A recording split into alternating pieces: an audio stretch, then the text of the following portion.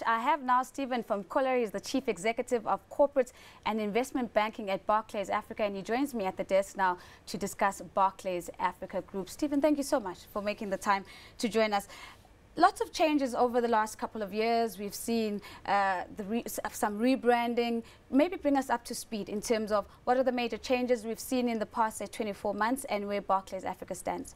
So the big change really has been the fact that ABSA, the old ABSA, bought all the African businesses from Barclays, and then we listed as Barclays Africa Group. So we're now across 12 countries in Africa, and that's a big change. That sort of brings revenue from outside of South Africa to very close to 20%.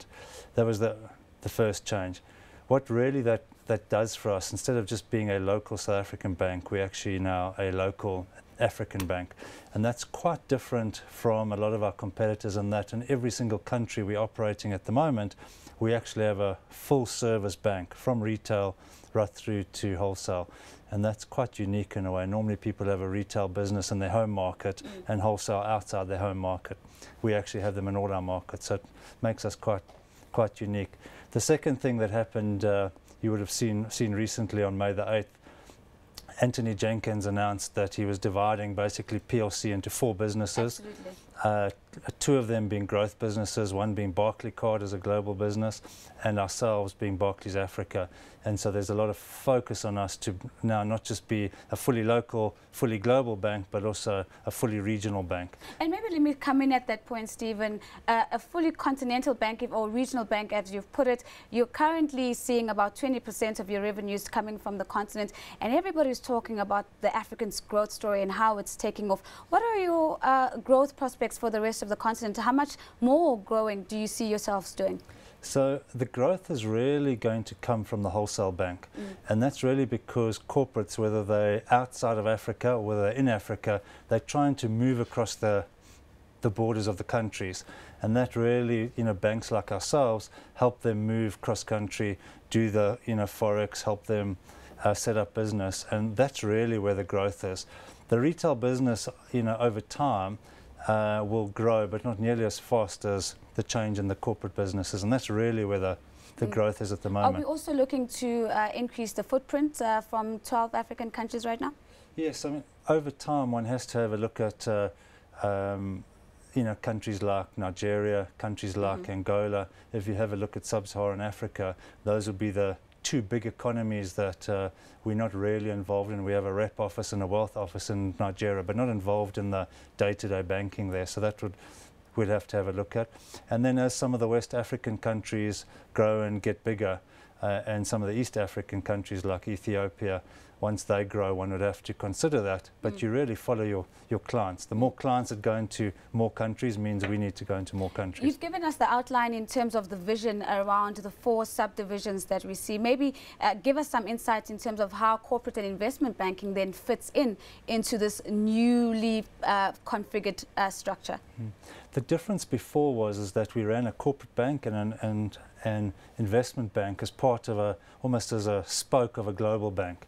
Now we're actually running it as part of a regional bank. So it's in a really important part of the puzzle for the regional bank, and that means you're going to drive business differently.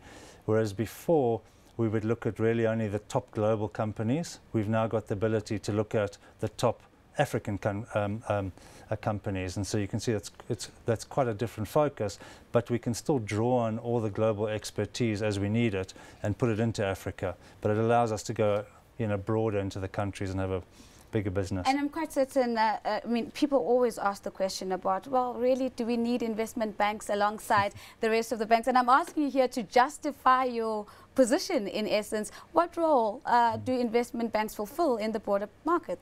Interestingly, in Africa, the revenue comes largely from corporates, as opposed to if you're in New York or London, where most of the revenue used to come from institutions. So in Africa particularly, we play a very important role in the risk management and capital side of a business. So if a company wants to list, They want to raise equity capital.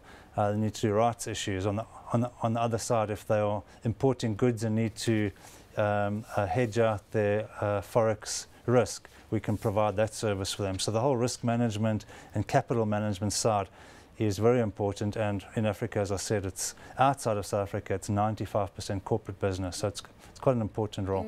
And perhaps just to take you out of Barclays and just get your insights as one of the industry players on the continent, what do you still perhaps see as the stubborn challenges that we still have to contend with on the African continent when it comes to accelerating the development of banking? Two things. In South Africa, we're very privileged to have such an advanced financial market. JSE is rated #1 globally for governance. You don't see that across Africa because they're still really in the embryonic stages of financial markets. So there's still a lot of regulation coming out. The capital markets are quite nascent at the moment. But having said that, if you go back just 15 years, there were probably only about 5 or 6 African countries that had global ratings. Today there's more than 20. So it's moving, and we're seeing in the volumes. But really, those markets need to grow. Just point not to forget, the JSE is probably 8 times the size it was, just 20 years ago. The bond exchange is 10 times the size it was 20 years ago. So we've done a lot of that growth and still growing, whereas countries outside Africa are just starting that. If we look at the eastern part of the continent, we're seeing a lot of the banks, in particular, say an example like Equity Bank, adopting a regional strategy and really starting to do business outside of their own borders. Do you see this as a trend that is likely to take off even more than it already has? And if that's the case, how do you then fit into that particular melee of activity?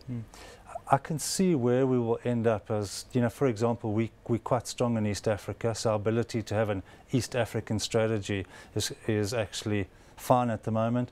But you're seeing more and more of that as the East African countries trade more and more with each other. You need to have a regional presence. The last thing you want long term is to be flying in bankers from Johannesburg or London the whole time. So as the markets grow up, you actually put more and more people in, firstly in the region, and then you start putting them in the countries. It's just purely a business, a decision around cost and revenue opportunities. So I can see Africa regionalizing quite fast, actually.